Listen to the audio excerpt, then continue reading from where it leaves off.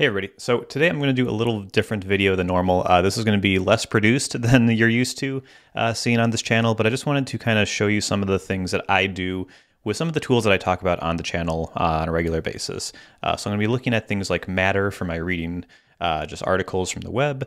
I'm going to be looking at highlight syncing and how my highlights from those articles sync over to Obsidian, which I use for getting just my thoughts into one place.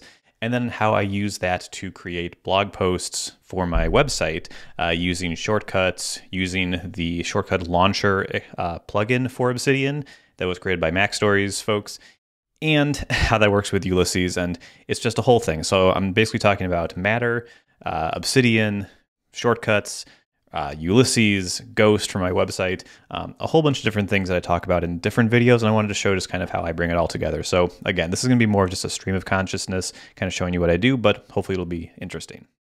So I am going to show you my iPhone here, but I usually do this on my iPad.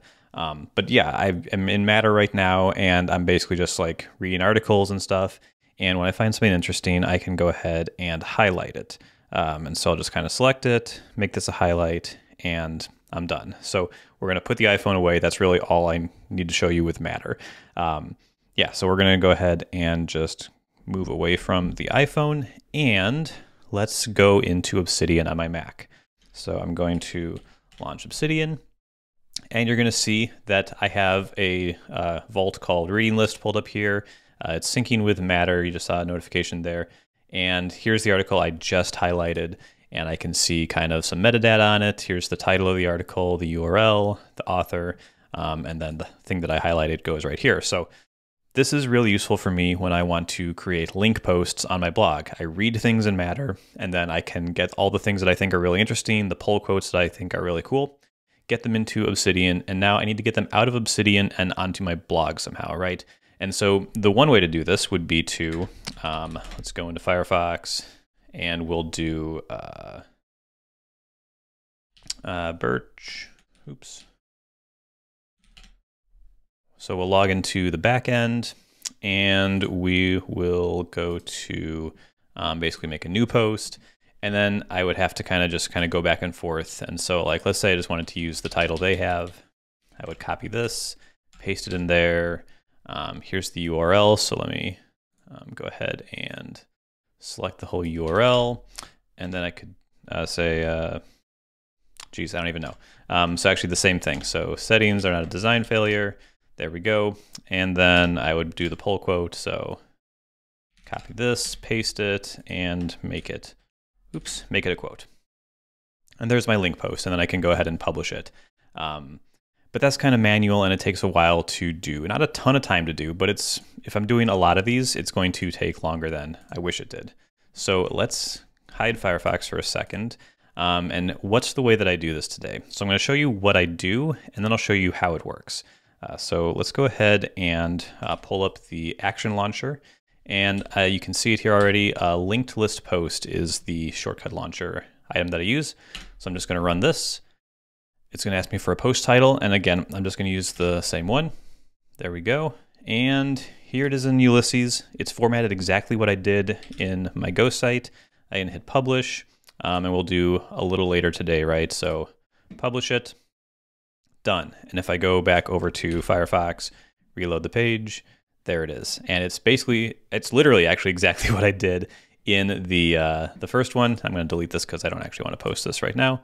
But yeah, that made it a lot easier. I was basically able to just say, ooh, this is one that I want to share in my blog. And I was able to just do this, linked, enter, boom, give it the post a title. And I've created a Ulysses document that works great, right? So let's go ahead and delete those. And so how does this work? So this is using a couple different things. The first thing I'll note is that I actually had to modify the Matter Sync plugin for Obsidian to make this work. So this title actually doesn't come over in the default way that it works. So it'll sync over everything you see here. This will all sync over, the URL, the author. There's also a posted time, like on this one, or there's a publish date. I don't know why it doesn't come over for this one. For some reason it wasn't there. But anyway, and then all your highlights are here. So if I go down here, like you'll see, like this one I had 2 highlights. They show up as different items. But anyway, it all comes over, but the title wasn't there. And I needed the title for the way I format my posts. I want to link, like put the link to the site as the title of the article. So what I did there is I actually, this is my Obsidian couple vaults. So they're in iCloud Drive in the Obsidian folder, so they sync across my devices. So this is all accessible on my iPhone, iPad, and Mac. But this is the reading list one, right? So reading list, and you can see there's one note here, and then I have highlights, which is the folder I'm in, and these are all the ones that I've got, right? So this is exactly what you see in Obsidian, just different. But I had to modify it. So this is going into the weeds, but basically, I wanted to, let's see, how do I do this? I want to open Nova, and I've actually already done this, but let me just open this folder in Nova, go to the local files, and you'll see kind of that same thing. There's just this file, and then there's the highlights, and I can just see them all here, right? But what I want to do is edit the plugin. So if I right click over here, and this is going to be different in whatever text editor you use, but I'm using Nova right now, there's a show hidden files option. And now I see this .obsidian directory, and if I go into here, there's plugins, there's themes as well. Actually, I'm using the one called Primary, just a quick sidebar. This is definitely not the default look for Obsidian. If I go into my settings and then go to appearance, you can see I've got some themes. If I manage them, there's a few that I have installed over here. These are the 3 that I have installed. But you can actually, sorry, go down here to community themes, search for whatever you want. But yeah, mine's called Primary. I didn't make it, I just use it, but it's really, really cool. So Primary is the one I'm using. So let's get Obsidian out of there first. But yeah, what I want to do is go into the Matter plugin, and then in the Matter plugin, this main.js, this is the one that actually does like the API request to Matter to get all the highlight information. So I'm going all the way to the bottom, and you can see this is where we kind of create the render feed entry. So this is basically the function that writes like metadata and then highlights and like all this stuff, right? And you can see like the URL, the publish date, the author, and that's all the stuff that shows up here. So what I had to do was add, where is it? So I had to add the title. So here we go. So I basically added this to the front of the metadata. Normally what it looks like is this, I think. Yeah, it looks like this by default. It just starts with the URL under the metadata, and I wanted to add the title. So not getting into exactly how this works, it's just some JavaScript basically. But yeah, I had to modify it a little bit just to make this work how I'd like. But let's get out of here because that's really all we need to look at in kind of the plugin code. But yeah, long story short, I got the title into Obsidian as well when it syncs everything over. And you can see it's here for all of them. So how does this work? So if I hit this and do this shortcut launcher for linked list post. So this is using a plugin that was developed by a couple of the folks over at MacStories. I think Federico Vitici, John Voorhees, and Finn Voorhees, John's son, I think all kind of worked on this. But basically if you go into settings, there's community plugins. And from here, you can go ahead and browse community plugins, and you want to go for shortcut launcher. And so here it is. I've actually already got it installed, so I don't need to do anything. I can update it, but I'm definitely not updating it while I'm recording because that's definitely going to make things more likely to break. So I'll update this later. But yeah, the general idea is that you want to get that installed, and then we're going to go down here to once it's installed, you'll see it in your plugin options, and we have it here. And I've already created 2. Actually, this one's a duplicate. And basically what you want to do is you want to create a new launcher. There will be none here by default, so you have to create a new one. So you want to give it a command name. So that's going to be what you type into the Obsidian command bar to pull this up. So we'll do blog post, right? So we'll call it blog post. Then we need to give it a shortcut name. And so I need to give it the name of whatever the shortcut is in the Shortcuts app. So I've got it pulled up here, and the shortcut is just called link post. And I'm going to open it up and just copy that to make sure there's absolutely no typos, link post. So when I call the blog post command in Obsidian, it's going to run the link post shortcut. Now the last thing I need to do is set an input type. So what am I feeding into the shortcut? Because right, so if I kick something off from Obsidian, I want to pass something over to the shortcut to do something with that specific note. And there's a bunch of options here. So I could do the selected text, a selected link, the paragraph I'm on, the whole document, a link to the document, multiple things, comma separated, or using whatever delimiter you want to use. I'm going to do the entire document. So I just want to pass the entire document into shortcuts, and I'm just going to save it. So now I'm looking for blog post, right? That's what I'll type into here. So if I go to Command P and then do blog post, there should be one result, shortcut launcher, blog post. Now, before I run it, let's go and look at this shortcut because you've already seen a piece of it. It's not very pretty, I'll say. It's a little complicated. It's using a lot of regular expressions.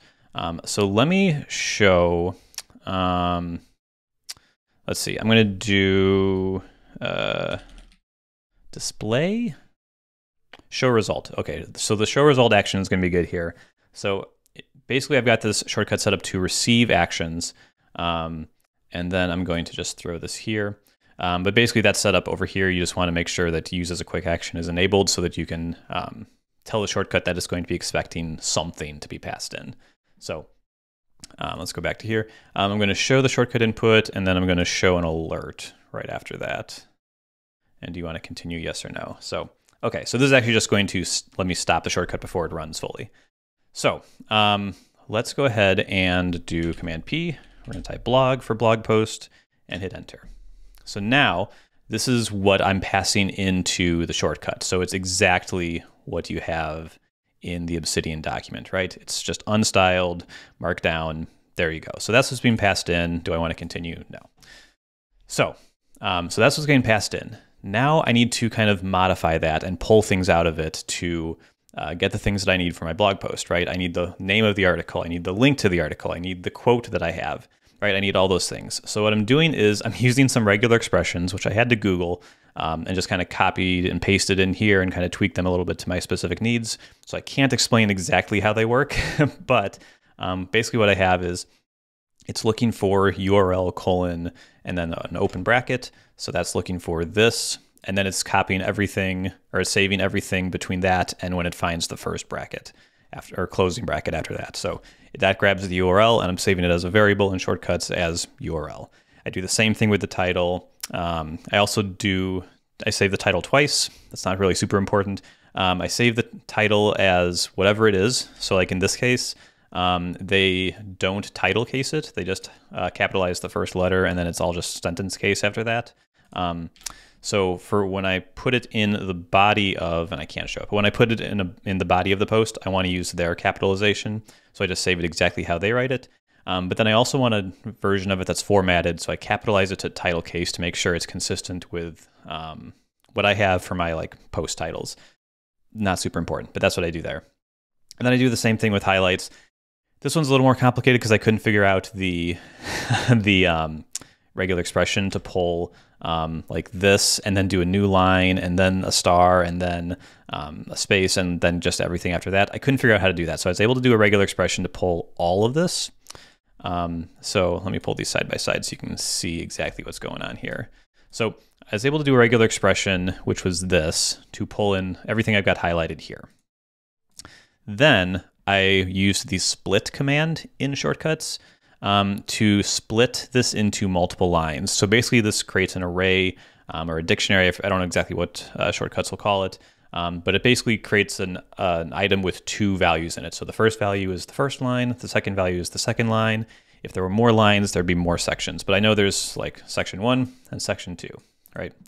And then there's a command to get the first item, last item, a specific number in the list. I just know this is going to be the last item, so I say just get the last item from the text that I just split, and then I use the text replacement tool in shortcuts to find the star space and just replace it with nothing. So basically, I first get this, I split it into two, and then I say just look at this, so I'm just looking at the second one, and then I say remove the star space, and then I just have the quote. So it's a very messy way to do that. I'm sure there's a way to do a regular expression that would cut out these 3 steps that I had to do here, but it works. So I'm just keeping it. And that's saved as a quote variable. Then I do an alert. I ask the user for text with the post title, and you can see I put the default answer as the formatted version of the title. So just I have something there as a default, or I could change it, whatever I want, and I set that to the post title. All this gets combined into text, which is just markdown formatted, a header, a link, and then a quote, and then I share that to Ulysses, where I create a new document. I make sure the text is formatted as markdown so that Ulysses knows how to parse it correctly, and then I open Ulysses. So lots is going on here, but the gist is, just to kind of like go over it just quickly at the end, it's going to take the input. I'm going to delete these 2 steps we added, so we're not going to show anything. And it's going to just take the whole contents of the note, so it takes everything. I do some regular expressions to pull out the URL, the title, the highlight that I have, which will be the quote, and then I prompt myself to give the post a title, and then I combine it all into one thing, create a sheet in Ulysses, and open Ulysses so I can publish it quickly from there. So if we do this one more time, I'm going to do this. I'm going to type blog, enter, and now it's just going. Settings are not, let's just do always, right? Just so you can see that this is actually doing something. Save it. Settings are not always a design failure. And then I just go through the Ulysses interface of publishing. I might be able to automate this somehow. If I could figure out how to use the Ghost API, I could do this definitely straight from the shortcut, but I haven't done that yet. So this is still a manual thing, but I can just publish from here, and I can go through all here. Like I could add the link tag. I don't think there's a way for me to do that in shortcuts right now, but yeah, so that's how all that works. Also, in case you were wondering, this theme that I have in Ulysses, if I go to markup, there's one called Movie Stars. So you can go to add themes or get more themes. If you go to this, it's a link to a directory of just a bunch of ones that the company who makes Ulysses has chosen. There's a whole bunch here. I've added a couple over the years that all kind of look pretty cool. I really liked, what's the other one I've been using recently? I've used Outback for a while. New Wave 80s is pretty good. But yeah, Movie Stars is my current favorite. But anyway, just because I know people like themes. Also, my wallpaper is, hide a ton of things. My wallpaper is from a collection that Christopher Lawley, a friend of mine, made. He's another YouTuber, does great stuff. You should check him out, but I'll put a link to that in the description. Not a sponsor or anything, but no one's sponsoring this video. No one would sponsor a video quite like this. So yeah. But yeah, I think that's basically it. So my workflow is I read in Matter, I highlight things, and then they sync over to Obsidian. I guess one thing I could show is how this works on my iPhone. So I'm just working live from my iPhone. If I go to Obsidian, and so this is all going to sync over perfectly because I'm storing, as I showed on my Mac, my Obsidian vault is in iCloud Drive, and iCloud Drive can sync over to your iPhone and your iPad versions of Obsidian. So it works really great. But I can basically go into that same article. It looks exactly the same. And if I pull down to pull up the command thing, I can do blog, right? And there's the blog post. I hit the thing. We launch shortcuts. Settings are not a design failure. Cool. There we go. And it should open Ulysses, and I'll just open to the inbox. Give it a second. Ulysses sometimes takes a long time to load. I don't quite know why, but there it is. It just created, and it's exactly what I saw on my Mac. So as you can see, I kind of made the shortcut on the Mac. I built it out and like did all the regular expression stuff, all this fancy stuff, and like said open Ulysses, which is Ulysses for the desktop. And it just worked on my iPhone, my iPad. I didn't have to sync, like manually like add the plugin to my iPhone. I didn't have to manually like change the shortcut to work on the iPhone and the Mac. It all just worked, which was really great. That's not always the case with shortcuts, but it worked in this case, and I'm really, really happy about that. So yeah, it's just a little thing that helps make my workflow easier when I'm kind of just wanting to post things to my blog really quickly. It makes things really easy to do that. So thank you so much for watching this video. I hope it was interesting and entertaining a little bit at least, and hopefully gives you an idea for some of the real world use cases I have for the things I talk about on the channel, and maybe it'll give you some ideas for what you can do. So I think that's it. Thank you so much for watching. I'll see you here next time.